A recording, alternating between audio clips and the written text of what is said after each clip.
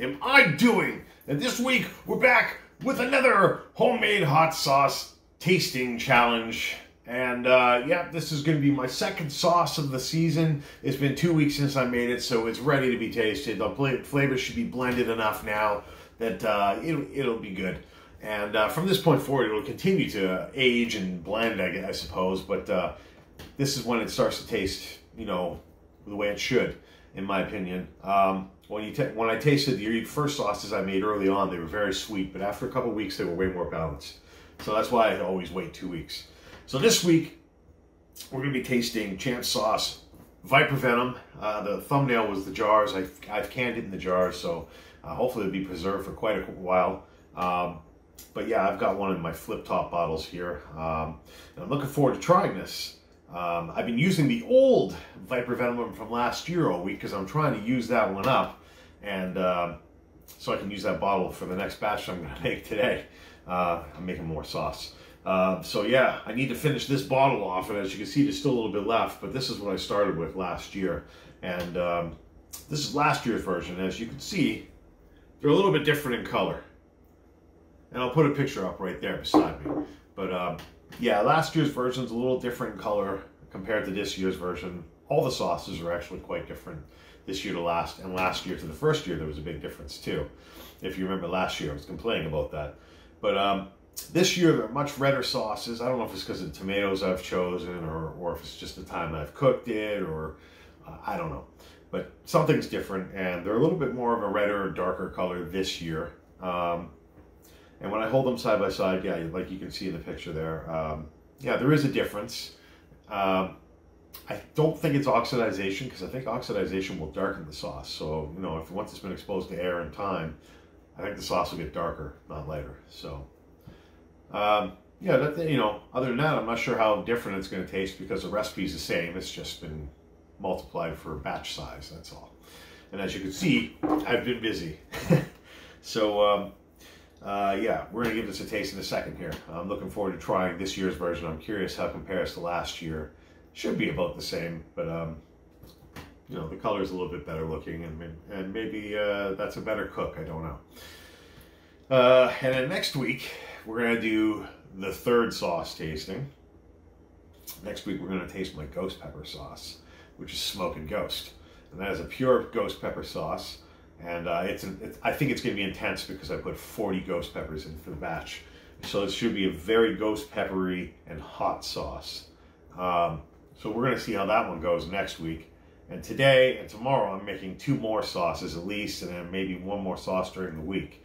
I got to get rid of a lot of these peppers. I got too many peppers, so I got to keep making sauces. Plus, people already bought at least a case and a half. So, you know, that's a bit of a surprise. So thank you to everybody, including Naked Ninja, the first guy to ever buy Champ sauce. Thank you, Naked Ninja. I hope he enjoys it. I know he's been afraid to try it all week.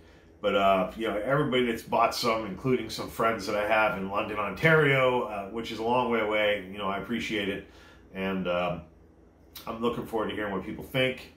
So far, the people have tried it. They've really enjoyed it. And I'm really happy with the sauce I made last week. So I think this sauce is going to be amazing. Oh, before I get into the sauce tasting, I just want to touch on the fights last week. What I thought would happen. You know, Tito Ortiz is a historic MMA fighter with great ground and pound, but he is not a boxer. He had no boxing skill. He didn't deserve to be in there with Anderson Silva. But that being said, no one ever put Tito out like that. He's never been knocked out cold like that before. And Anderson really put him out. That was impressive to see, all the lack of skill aside. The fact that he was out cold like that, well done. So I'm really happy to see Anderson Silva having a bit of a resurgence at this point of his career in boxing. I don't know what's next. You know, a fight with Vitor or Belfort in boxing would be kind of cool. I guess we'll see. But that's cool. And unfortunately for Evander Holyfield, things went, I thought they would go there. And he lost that fight pretty handily and quickly. Vitor should have took it easy on him. Holy Jesus. I mean, pretty sure it was an unwritten rule there. You got to at least dance around for a couple of rounds and, you know, give the people something to see. To blitz a 58-year-old man like that is not really a good look. You know, it was sad to see. I really love Holyfield, so that was rough. But, you know, in the end of the day, he wasn't hurt and he got paid for it. So It is what it is. All right. I'm not going to do any picks today. We're going to get down to the sauce today. Next week, I'm going to do 2 videos because I'm going to do a sauce tasting of the ghost pepper. And I'm going to do a pick on the UFC this next week because that's a big one. And I also got to do a boot review because I got to, you know, do that still. So maybe I'll do that at some point too soon. All right, enough babbling. It's champ sauce time. And I'm really looking forward to this one. This one was really good last year. And, you know, it's really good on a lot of things. I made burritos this week. And it's just amazing. The garlic, I'm telling you guys, I have the champ idea of all of sauces. I mean, there's a lot of good sauce makers out there, and respect to all of them. But I'm here to dominate and knock everybody out. Actually, I'm not. There's a lot of great sauce makers out there, and everybody has great sauces. But I'm just really happy this is turning out to be something that I like and other people seem to like. And the garlic and all that is just, it goes with everything. I can't say it enough. All right, so we're going to crack this open. There it is. It's the first time this has been opened since I cooked it. Oh, you know what we did not do? Just show you this one. You really can't see it, but oh, you kind of can, the light there on the side of the bottle. Yeah, it's got a good texture, just like the other one. You know, you shake it around. It's got some substance to it, but it's thin enough that you can pour it, and it's gonna, you know, it's thick enough. It's gonna stay on things, and you know, you can see on the glass there. There's chunks, there's bits, there's seeds, and yeah, it takes a second for it to slide down and settle. That's what you want. The only thing I don't put is xanthan gum in here, so you got to shake the sauce. But yeah, so let's open it up, see what it smells like. I like the way it looks on the lid. Kind of looks like spaghetti sauce. I guess if you use this as spaghetti sauce, you would die. Let me just wipe this off so I don't make a mess of myself. Okay, that's better.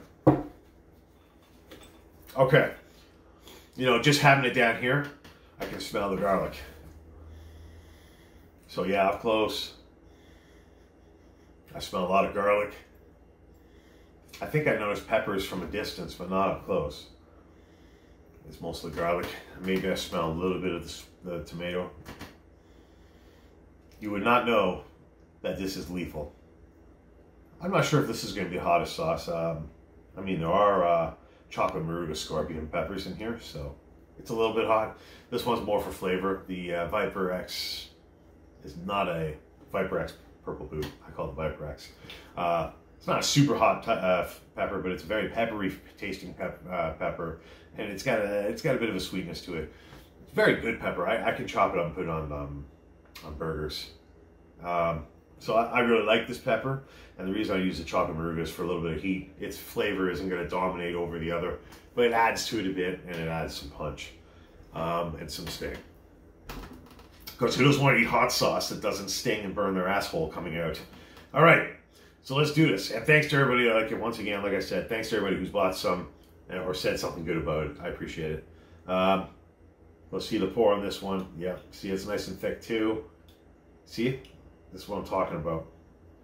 That's what I'm talking about. Let's make sure I don't waste any of this. Oh, I just got some on the cap.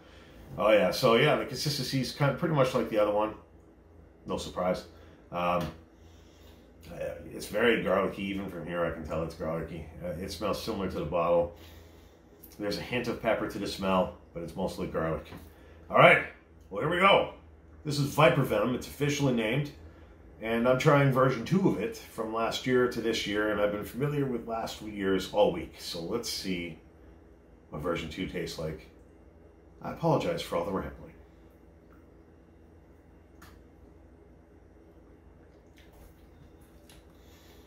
Yeah, that's good. Again, there's a sweetness from the tomato. It's a little different than the last sauce had scorpion knuckles because that pepper is fruity, really fruity. This one isn't as fruity, so I noticed less of a fruity taste to the sweetness, just more of a sweet. But then there's a pepperiness and some kick from the Viper X. Not overly dominating in heat because that pepper is not crazy. It's not ghost pepper hot. but it's also not low like a habanero. It's in between upper echelon towards ghost pepper hot. The Moruga is not the dominating pepper of the mix here, but it does add some blend to the heat and some kick. And I can feel I've got an overall stinging sensation all over my tongue and in the back of my throat. That would be from the Moruga for sure. I'm salivating because I want more. Who doesn't want to see me do more? Last week, 2 spoonfuls made me fart like a madman for the rest of the night. Okay, another pour for you. Look at how thick that is. That's just awesome. Look at that. Okay. Champ sauce, Viper Venom.